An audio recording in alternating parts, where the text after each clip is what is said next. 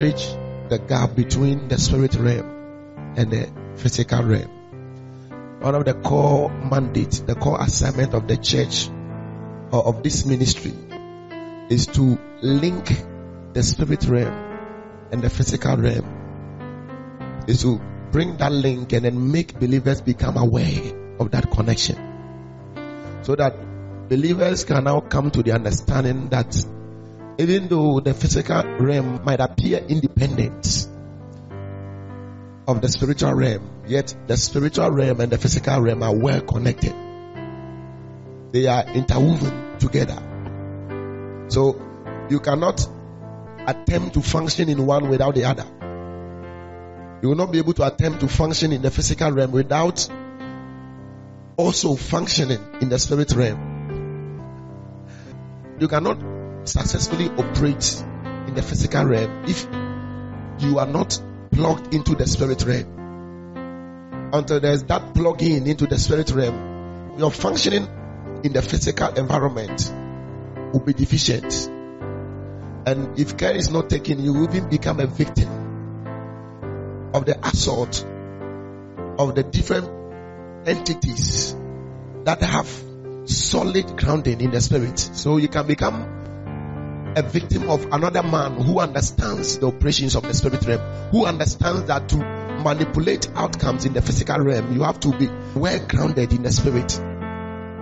So the attempt of this ministry and even our teaching, what we teach, we are not called to teach everything.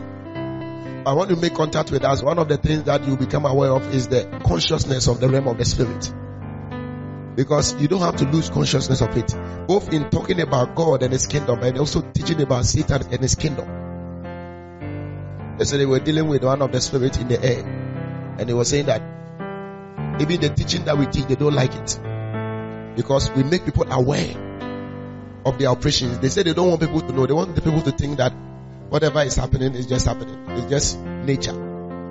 So that you will not mount up strategies to counter their operations. And one of the reasons why they are fighting us, and even in this season, there's a lot of pressure from different angles.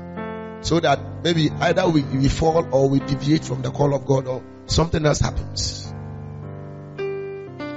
It's because they don't want people to hear what we teach, and they don't want us to deliver people, to cast out demons. They want their operations to continue. So if you are here, you need to fully understand, you need to accept that the realm of the spirit and the physical realm are connected together. If you attempt to operate in the physical, to do things, you want to get a job, you want to marry, you want to complete, get a good class, do whatever, and then you leave the spirit realm unattended to, you might have a problem. You might not have a problem at one side, but surely there will be an aspect that you have a problem. Or you go until you come to the end of yourself. And that is when a lot of people now begin to turn to God. Sometimes it is late. God might be able to help you, but he wouldn't be able to help you if you came to him earlier. If you had the understanding of the influences of the spirit realm on the outcomes of our lives on the earth. And you began to take decisions and you began to get yourself grounded in the spirit earlier. There were many things that would have been altered before you encountered them. But because of that ignorance, men walk in the flesh, operate in the physical, forgetting that there are entities that regulate the outcomes of people's lives. You are here not because you want to be here. You are here because first of all, God chose to create a man. And the way the world has become because another being came to deceive a man in the garden. So everything happened is a product of what spirit sat somewhere, the decision they took that you were not even aware. They came to corrupt the creation. One spirit created and made the garden perfect. Another spirit came to introduce corruption. And all of us have come, and there are more spirits attempting to lure the lives of people in a particular way. It's when you attempt to deal with issues that you discover that many things are happening. A lot of things are going on that men are not aware. Men don't even know that. So you enter a family and nobody marries. How come that nobody has been able to marry? Who is controlling that outcome? Are the men foolish? Are the women not wise? It's to let you know that it's not men that determine what happens. You will attempt everything. They will make sure that something will happen for something to happen. Meanwhile, everything happening to looks natural. But yet, at the end of the day, you check and the pattern is clear. An operation engineered by entities that you don't even know them. Because when you came, they didn't introduce you. One gentleman came and they didn't introduce him. They didn't know that his father has gone to leave them with a deity. And every year the father goes there to offer sacrifice with goat and sheep and camels. All kinds of stuff. Every year. It was when we were praying for the sister that the demon now came and was talking about the father bringing them. The family, the grandmother's side was different.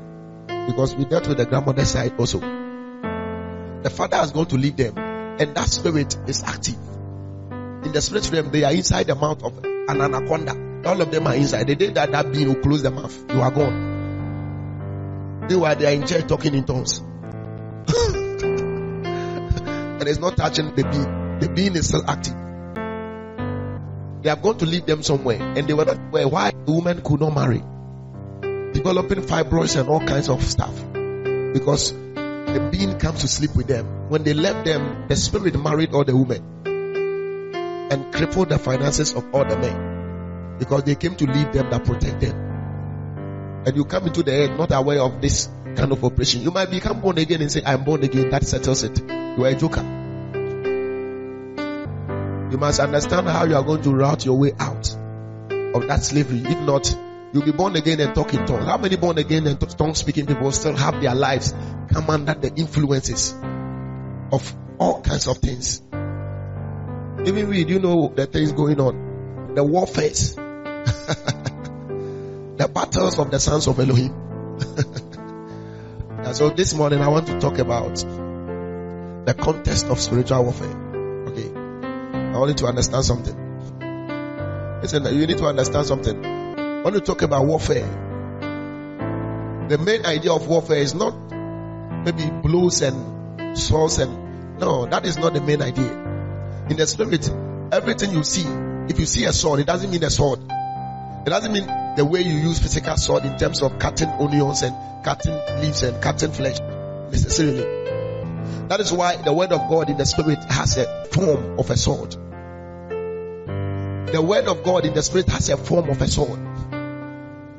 And faith has a form of a shield. So you need to understand the context of the battle. That the battle is not necessarily dealing with. So it means that if you don't have faith, there is no shield.